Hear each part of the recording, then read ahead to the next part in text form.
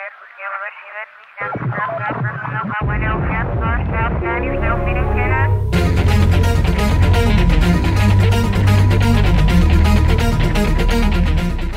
is up? Welcome to episode 2 of A Glitch TV. I'm one of your hosts, Patrick Dees, and I'm joined by the lovely and talented Kate Elliott. Hi. She hates it when I do that. She hates it. You give me that look like you're neither one of those things, and I kind of awkward. It's just weird. I'll get more awkward. Stay tuned to episode 3 where I get even more awkward with the intro, because that's happening. So yeah, welcome to a very superhero-centric episode of Glitch TV. If you're new to the show, which we're still new, welcome back. If you haven't seen episode 1, we'd encourage you to check that out. But for people who are just tuning in, why are we here? We are here to talk about all of the TV shows, all of the content that we can consume without cable television, because most of us don't have cable anymore. A lot of us don't even own televisions. Nope. This particular space has a projector and no TV, so this is the future. So these are all of the things that we get to watch on the internet for free, without subscription. It's really, really great, and we're going to cover what we like, what we don't like, and then we're going to discuss with you what we're into and what we're going to look forward to next week. So. Yeah, I think that's my favorite part of the show is that ultimately we get to discuss with the audience. This past week we got a lot of comments on our socks. I chose some very colorful socks last time. I not as colorful, but if you'd like to chime in as what color socks I should be wearing, I'd be really interested. I just wanted to join the sock club. So. You did. I think you're killing it. There we go. Yeah. I don't know what that face was. So how was your week this week? I mean, I don't know. It was great. Okay. I worked a lot, actually. 12-hour days. Unfortunately, that's what it's like in Hollywood if you work in the industry. You spend half the day at work. At the office or on set, doesn't matter. It's like a humble brag. You know, if you're in Hollywood and you're working. I came from England, okay? She's neither lovely or talented, and she just works in Hollywood. Blah, blah, blah. What did you do? What did you do? I actually I watched a whole lot of shows that were not on regular cable television, which we're going to talk about. I played a lot of The Witcher 3. Have you played this? Heard about this? I haven't. Unfucking believable. It is an unbelievable game. So I know we're not here to talk about video games, but between episodes of things you catch on Crackle, PlayStation Network, Netflix, highly encourage people out there to pick up a copy of Witcher 3. It is early front runner for Game of the Year, I think, at this point. Very nice. So good. So are you a Game of Thrones fan? Oh my god. All right, okay. So yes, like an enthusiastic 10 out of 10, yes. It's that of like RPGs. So like, I don't know, if you played BioWare's Dragon Age, it feels a little bit like baby's first RPG, right? It's a little bit like, I don't know, more like Tolkien-esque. This is very much like the Game of Thrones, this unsanitized fantasy. That sounds great. Unbelievably cool. So highly recommend I'm it. in. But that's not why we're here. We're not here talking video games. Although at some point I want to talk about this video games. We're here to talk about a lot of shows that you couldn't find on cable television otherwise. So let's jump right into it and take a look at what we're looking at this week.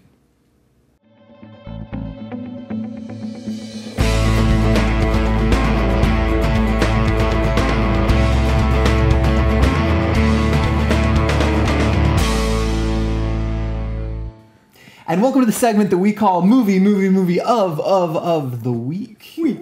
Thank you. I'm glad I wasn't committed to it. I know. I'm glad. So last week you saw this week's version of us travel back in time. Whoa! It's selling it. They're believing it, right? That time travel is legit. Sure. So time space continuum is totally borked because of the show.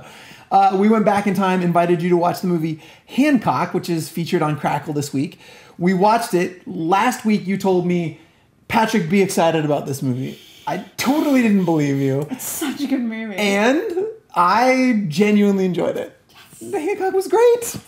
So normally during the show, this is a segment we'll be interacting with you guys. We want to hear, this is the book club section of the show, right? So we're going to watch a movie. You guys are going to watch it with us. We're going to come back and I'll discuss. But let's talk a little bit about Hancock this week. I had nothing. I skipped Hancock. I think this movie suffers from this crazy... It did at the time. Like, the marketing was a total miss. It was a bit strange, but I honestly...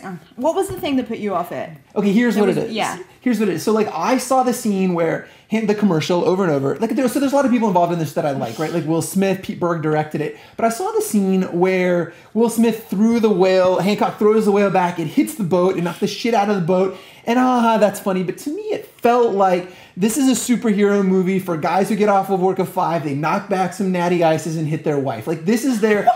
type of shitty superhero show that they like, and I'm like not interested in it. We just like literally been talking about all these really interesting like versions of the superhero verse, and like to me this seemed like super dumb Paul Blart Mall Cop. That's what it felt like, the mall cop of like fucking superhero shows. I am not opposed to punching you in the face. Punch me in the face. It was made for a good show. That scene actually with the whale throwing back, I saw it as a preview when I was watching another movie, and I was the only person in the cinema laughing, but I was laughing so hard. It was good, and it worked, and it totally worked. It was hilarious. But my point is that like I wasn't prepared for what this movie is, so like it felt like Paul Blart Mall Cop, and then it starts immediately with him flying to the rescue, and it's Luda, move, bitch, get out the way, get out the way. And I was like, okay, this is not, I didn't know what I was signing up for. I was so down, I was like, I'm on board. It was a little bit more like the gritty, it was a little bit more, I don't know, realistic. Like there are some heartfelt moments in there. There are some moments you get really emotionally involved with the characters, and there are a couple of tear jerks, I'm not gonna lie. It was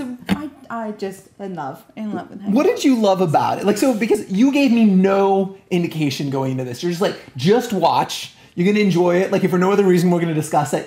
But you didn't tell me why you love it so much. So what was... my favorite thing about this movie is the character development. I think the characters are really well written, and they develop really well throughout the whole story. So you stay engaged throughout the whole thing.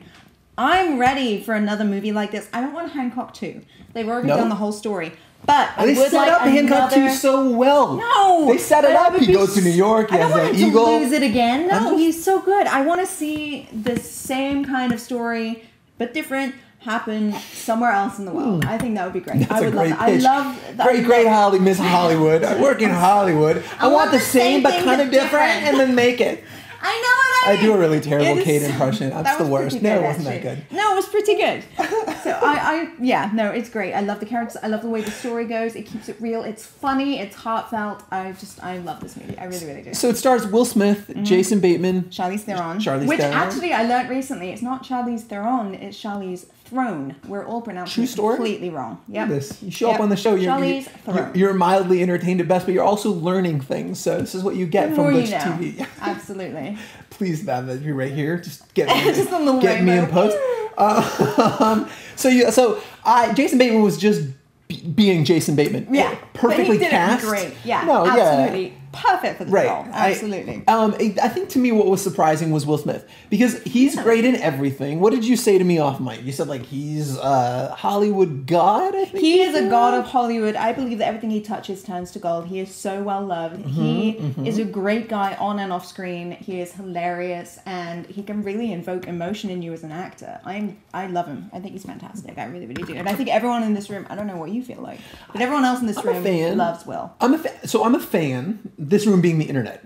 I'm a fan. I think Will, he's fine. I think for most of his career, at least early in the career, he did this thing where it was like he was winking at the audience and just being really charming, and it works like in a way that nobody can do, right? It totally does. But that wasn't this character at all, and he played it very straight. He was very so good. Totally. He was feeling sorry for himself, and I think that's what I was ill-equipped or like ill-prepared for coming into the movie. Was I did not know that this was going to be a conversation or thematically it was about like being alone. And again, one of these things that a lot of people can identify with, or feeling special and unique in a way that isn't always conducive to like things going well. It's like being attached to a stereotype. Yeah. Like, you're really good at math. It's like, yes, I am, but you really don't need to point that out. You know what I mean? It's one of those things. You're just a redhead. Fine. Okay. Like, I wasn't aware. Just no soul. Just. That's horrible, but that's all it's like. That's what the situation is, and it's just not. It's not. It was good. I love you. No, you don't. You kind of, she hates redheads. I deal with She's follow her on Twitter. She hates redheads. She's constantly shit talking. I don't understand. I don't know why we tolerate each other. I dug a lot about this. It was an interesting look at the psychology of a superhero and themes about feeling alone in the world. My problem fundamentally, and so I enjoyed it overall, like way pleasantly surprised. This is one of those things where like if an expectation is here and it's even anywhere above it, you're having a fantastic time. So I think the bar was set a little bit low because like I don't think public reception for this movie is very good. It's got like a 48 on like Rotten Tomatoes. What? Yeah, it's not, it made some money. It had a $150 million budget. It made $650 million. So critically, it wasn't a success. It did all right.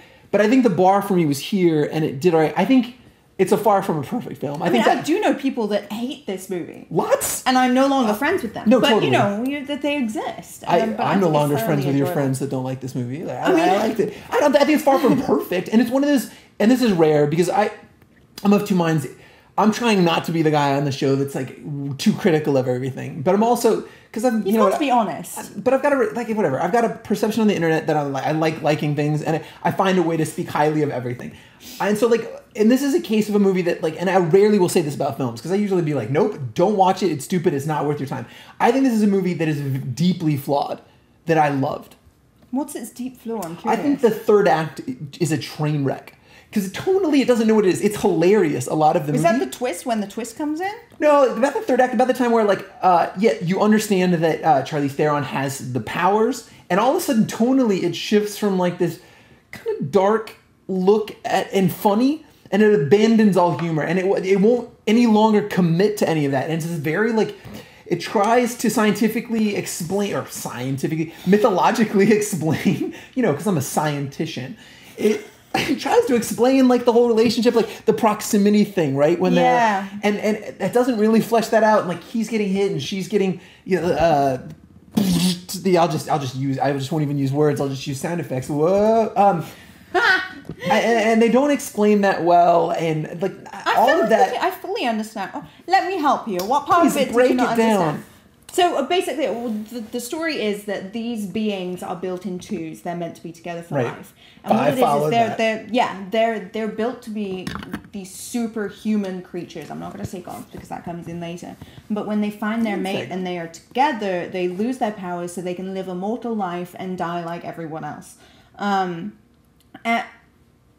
my brain just shut down. What just happened? Yeah, it's so I followed all of that. Yeah. I mean, I get it, but my point was, so even if all of that's explained well, which I'm not sure that it is, but they don't commit to the tone. It's this dramatic shift. It goes from this dark and quirky and kind of funny to this very serious, very and it's a miss. So it changes direction a little bit. It's still impossibly fun. And I liked how, and honestly, I took a weird glee in seeing a superhero beat the shit out of mortals in the hospital and he just throws those guys out the window. I really had a good time with it. I think partially the businessman in me really objected to dude branding the moon at the very end, puts that heart thing. I was like, you're going to get sued. I was I don't know how that's good for the brand. That's an eyesore for so many people. Yeah, exactly. I agree with that part. And if I'm honest, I think the first time I saw it, I did think it was a bit strange when it completely flip-flopped on the tone. Totally. I mean, but then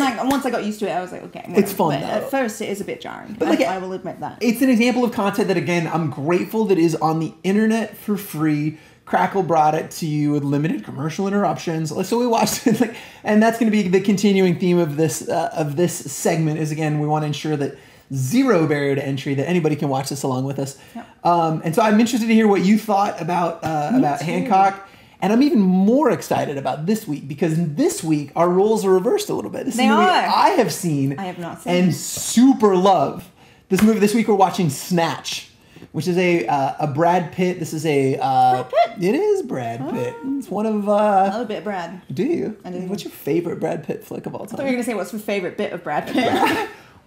Now that you've mentioned that, okay, I can get behind that. Can we do a Fight Club episode one time? It's so id versus super we ego. Just fight in a basement. We could fight and then totally, I would cry. It would be really a mess. Yeah, just me weeping on camera. This is not a good thing. I don't know. We're not doing that episode. I take it back. We're watching Snatch, which is an unbelievable movie. I'm excited. Have you seen the commercials? Do you know what to expect? I have no idea. Nothing. No idea. Okay. It's one of the ones that just went straight past my radar. No clue. You just missed I heard of it. I knew people liked it, but I have no idea. Fair enough. Well, we're going to watch it. We're going to invite you to watch it. And seriously, this is the part where this show's evolving, right? We're still kind of playing with format. We're still learning, but come back to us. Watch it with us. Let us know what you thought. If you've seen it, watch it again. Come back and let's have a dialogue. We'll be blowing up your comments, questions, concerns, criticisms. Yeah. Talk some shit about Snatch if you don't love it. Or tell us the parts that you loved. But we'll be back next week and we'll be talking all things Snatch. Yeah. Well, that sounds gross. Super inappropriate. We'll be back next week talking about the movie with Brad Pitt and all his bits.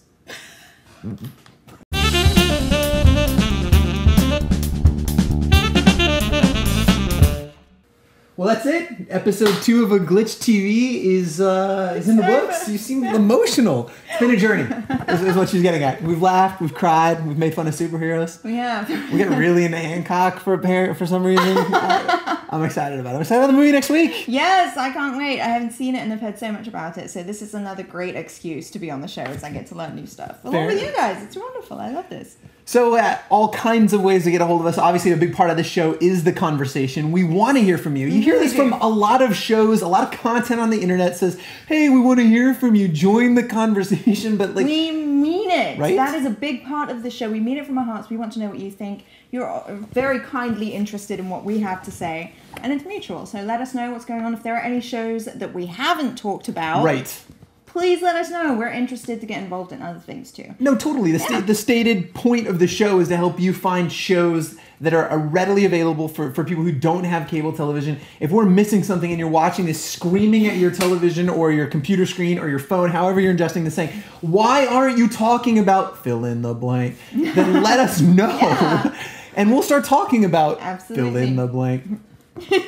How can people get a hold of us? There are several ways you can get in touch with us. You can join us on the Twitter conversation at A Glitch In. You can subscribe to us on YouTube, which I would love for you to do because we're going to build an audience here, and that's the best way for you to interact with us really is through the comment section. Please do subscribe. You can also follow us on Facebook, A Glitch In, and we also have a website, aglitchin.com. So whichever tickles your fancy, I don't know why I did this at the same time, whatever tickles your fancy, join in on the conversation. We look forward to discussing with We do a lot of fancy tickling around here. So come back. God, that's so Amber Alerty. That was really gross.